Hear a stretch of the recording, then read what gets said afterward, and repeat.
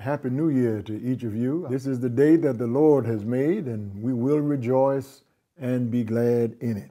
Let's get back to our walk in the Word as we look at Romans chapter 8, looking at the spirit life, looking at what God has given to us through the aid and the comfort of the Holy Spirit. Today we are in Romans 8 at verses 28 through verse number 30. Very familiar passage of Scripture, verses 28 through verse number 30. And we know that all things work together for good to them that love God, to them who are the called according to his purpose.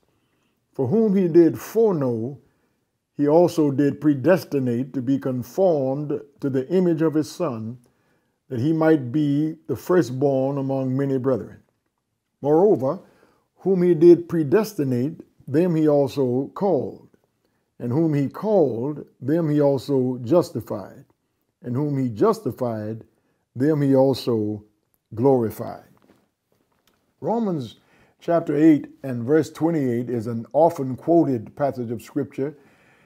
And it's a good passage of Scripture to commit to memory and to know for in times of distress, or when you don't know which way to go, or when your back is up against the wall. But let's look deeper into what this verse is saying to us as we look, first of all, at the determination of God's promise.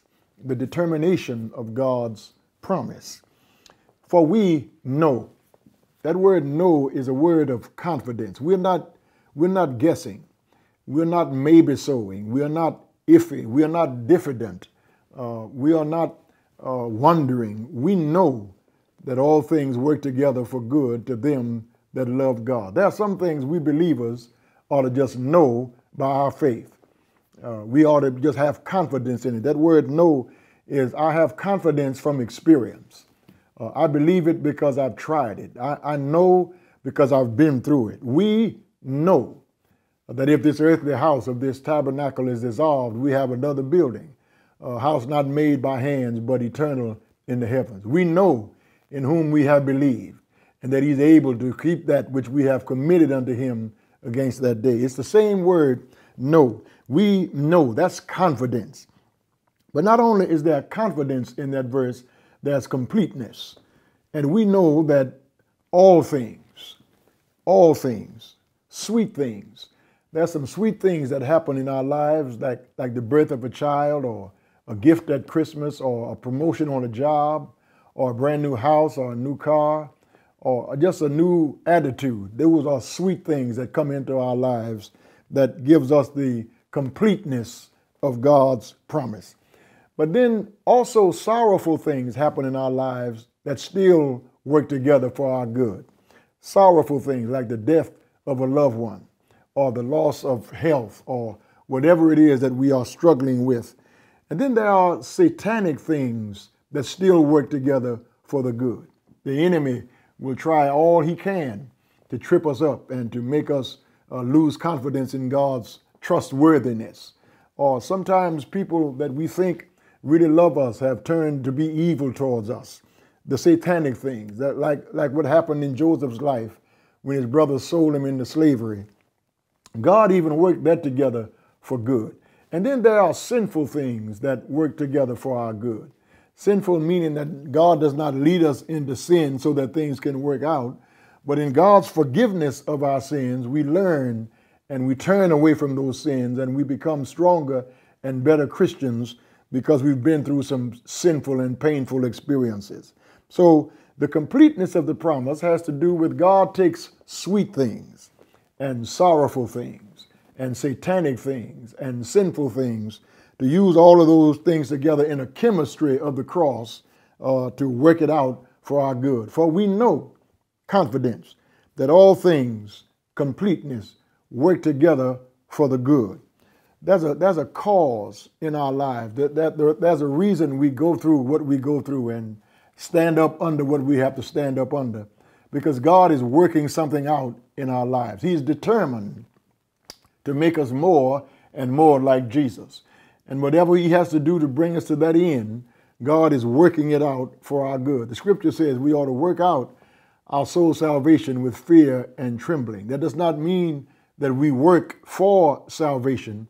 It means that since we are saved, we are working towards something. And we are working towards perfection. We are working towards being the perfect creatures that God would have us to be. It will not be in this life. We will never be perfect in this life. We will always stumble and falter and fail. Because you remember Jesus said to Peter, Satan desires to have you that he might sift you as wheat.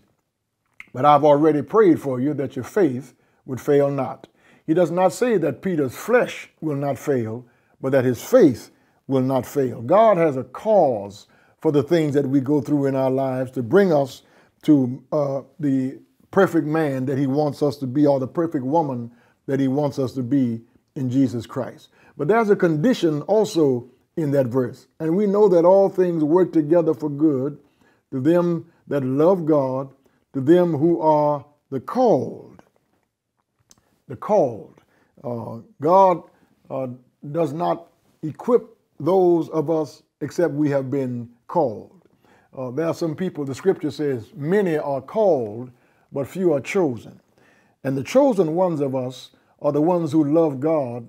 And so since we love God, all things work together for good to them that love God, to them who are the called according to his purpose. He's working his purposes out in our lives, but only in the lives of those who are the called according to his purpose. Not only is there the determination of God's promise in these verses, but there's the determination of God's purpose. Let's look at verses 29 and verse 30. For whom he did foreknow, he also did predestinate to be conformed to the image of his Son, that he might be the firstborn among many brethren. Moreover, whom he did predestinate, them he also called.